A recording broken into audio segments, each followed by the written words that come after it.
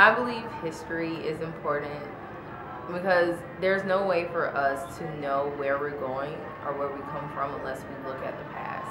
We can learn a lot from where we've been in order to know where we're going. And for me, my history as an African American tells me a lot of how we've learned, how we've grown, and how much further we can all go as a group of people. I enjoy looking at ancient history from other countries and just seeing how culture has grown throughout the years, to see how science can play a role in history, knowing the development of animals, evolution, even including things such as religion. History has a major role in everything that we are and everything that we know.